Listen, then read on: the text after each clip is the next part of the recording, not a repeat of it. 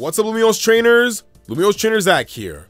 Welcome to the series where I review each Pokemon League arc in the anime. Each episode will be rated from 1 to 10, and the league's overall rating will be determined by the combined rating of each episode. In this video, I'll be reviewing Ash's second Pokemon League, the Johto League Silver Conference. Let's get started. Episode 1.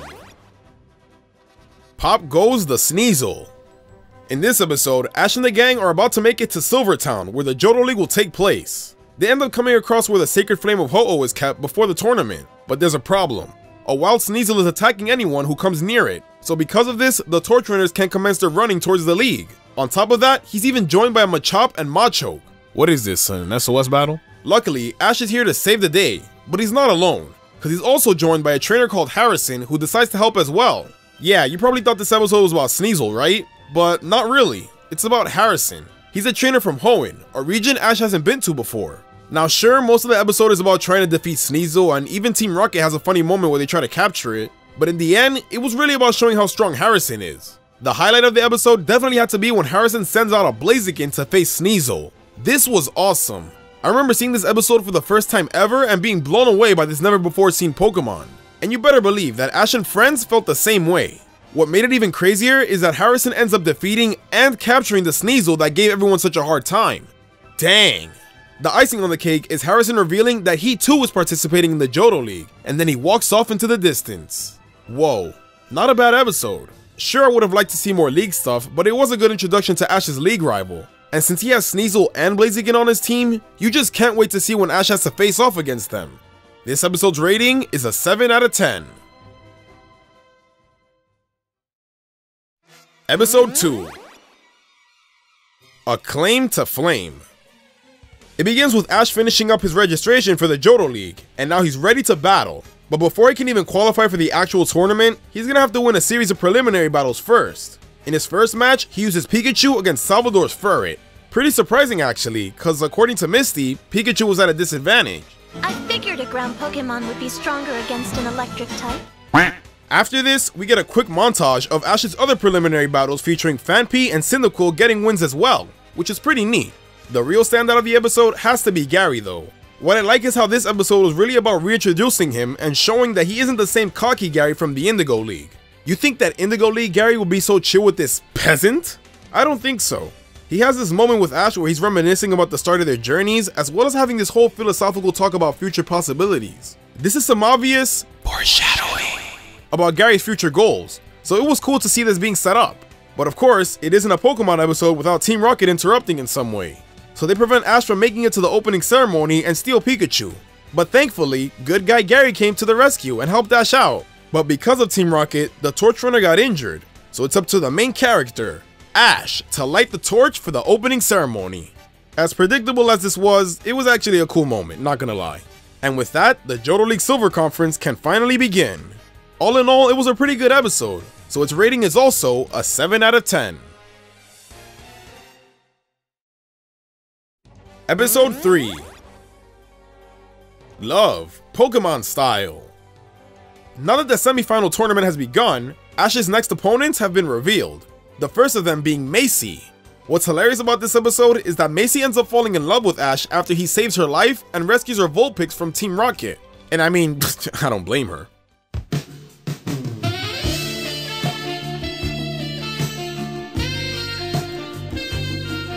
Serena who? Misty who?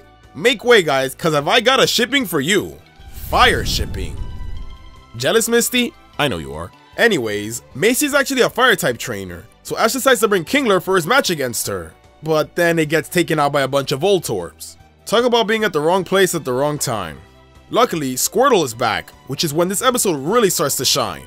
Ash's battle with Macy was actually really good. He was totally prepared for Macy. And even when she tries to surprise him by whipping out an Electabuzz, he's totally unbothered by it, cause he brought Phanpy just for that. Macy actually ended up getting the advantage though, which leaves Ash down to Squirtle. But now we really get to see the results of his training with the Squirtle squad, cause he takes out Electabuzz and Quailava, which in turn ends up winning Ash the match. Squirtle was honestly the star of this episode. It was great to see it return and be in the best battling shape it's ever been. Because of that, this episode's rating is an 8 out of 10. Episode 4. Tie 1 on. Now it's time for Bulbasaur's epic return. Well, it isn't really that epic cause he's just kinda there chilling like he never left. But it was still cool to see him back though. A cool moment is when Bulbasaur and Squirtle run into trouble with Jackson's Meganium and the Azumarill. It was hilarious to see Squirtle get all serious and put on his thug glasses to show that he ain't no punk. This moment is actually pretty important because it sets up the rivalry between Bulbasaur and Meganium, which in turn makes their battle in the final match all the more better. Now Jackson didn't seem like much of a threat in the beginning, seeing as how he lost against Macy in the goofiest way. But surprisingly, he's pretty good. His Shiny Magneton, yes, Shiny Magneton, takes out Pikachu and Cyndaquil, so Ash is down to Bulbasaur. Luckily, he's able to take it out, which means Meganium is left. This final battle was actually really intense. Bulbasaur was at a disadvantage since it was facing off against a fully evolved starter, but it still takes hits like a champ and dishes him out as well. I loved the final Solar Beam clash to end the battle. It was pretty epic. In the end, it turns out being a tie. Gee, didn't see that coming. But since Ash has the most points, he moves on to the victory tournament, and his first opponent is none other than Gary. Man, what an ending. This episode's rating is a 9 out of 10. Episode 5. The Ties That Bind. Alright, it's time for the long-awaited final battle between Ash and Gary. But before we get started, how about we take up some time to give Ash and Gary some backstory on their rivalry? I mean, sure, we already have 5 seasons of the series as backstory, but still, we need something that'll add more emotional weight to this battle. So here's a rusty Pokeball.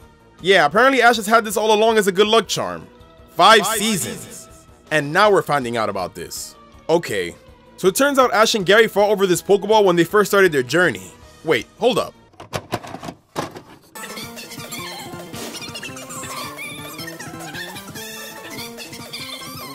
Yeah, I just rewatched the first episode and this never happened.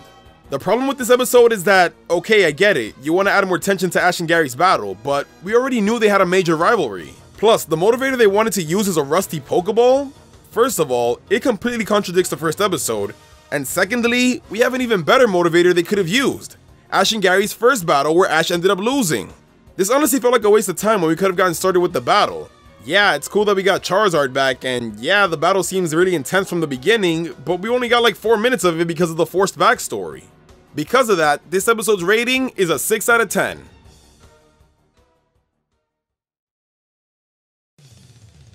Episode 6. Can't Beat the Heat.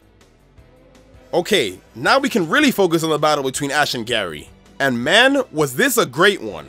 Obviously, we know that Ash wants to beat Gary, but you can tell how serious this is thanks to his team. For starters, he's not using Pikachu. That's a big deal cause it's his go-to Pokemon. Ash usually battles with speed, but this time, his team is all about power. He wants to make sure that when he attacks, they'll hit hard and knock down Gary's team fast. And we see this thanks to some awesome wins that Ash gets with Snorlax. Unfortunately, Gary isn't a pushover and pretty much wipes down most of Ash's team until he's down to Charizard. But this is where everyone's favorite moment comes in, when Charizard proceeds to mow down the rest of Gary's team like nothing. The conclusion between Charizard and Blastoise was an epic one. Very fitting that the final match is between the mascots of Pokemon Red and Blue. So basically what the battle is telling me is that Pokemon Red is better, which I already knew, but it's good to get some confirmation. Anyways, this was such a satisfying win for Ash that really gives a solid conclusion to his rivalry with Gary. And to show Ash that he's totally fine with the loss, Gary gives him half of the rusty Pokeball. Okay, alright. Why did we have to bring that up? The episode was doing so well without it. Other than that teeny moment, it was honestly a perfect episode. It gets a 10 out of 10. Episode 7. Playing with Fire. It's time for the next battle, Ash versus Harrison. What makes this matchup unique is that Harrison's from the Hoenn region, so he has some Pokemon that Ash has never battled against before. For example, he leads off with Kecleon, who can camouflage with the surroundings. Pikachu has trouble at first, but luckily, it's able to take it out. Because of this win, Ash pretty much has the lead for the rest of the battle. Some great moments are Totodile taking out Sneasel and Bayleaf taking out a freaking Houndoom, but the MVP of this episode has to be Snorlax. It's hilarious because it comes out asleep, which allows Harrison's Hypno to use Dream Eater, but Snorlax didn't like that one bit, so it proceeds to destroy it with a Hyper Beam. Not just that, but it was also epic to see it take out Harrison's Steelix with an Ice Punch uppercut followed by a Hyper Beam. You go, Snorlax! Too bad it gets taken out when its Hyper Beam gets countered, Wait, hold up. That doesn't make any sense. Anyways, the episode ends with what we've really been waiting for. Harrison's Blaziken. It has no problem taking out Ash's Bayleaf, showing that it really is a threat. Although it was facing off against a grass type, so was that really hard to do?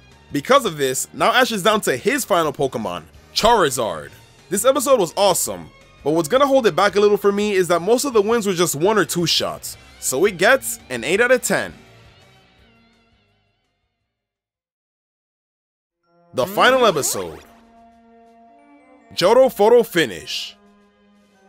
Here we get the epic clash between the 2 fire starters, Charizard and Blaziken.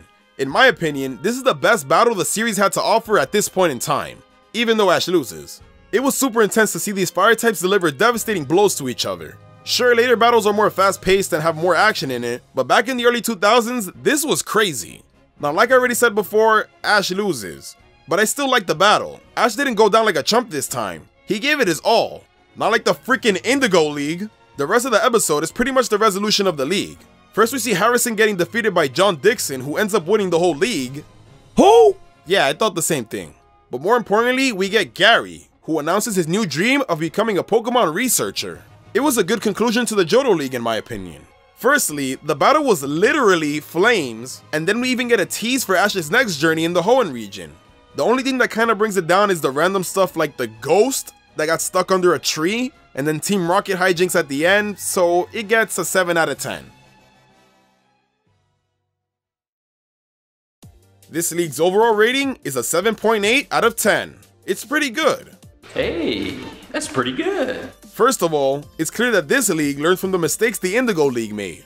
There wasn't nearly as much filler and Team Rocket stuff like the last time, which allowed us to focus on more league action, which is kinda the whole point. This was really the culmination of Ash's entire journey in the original series. We see every Pokemon he's caught up until this point make an appearance in some way, some more than others. The highlight is obviously Ash finally defeating Gary, which is the perfect climax for the league.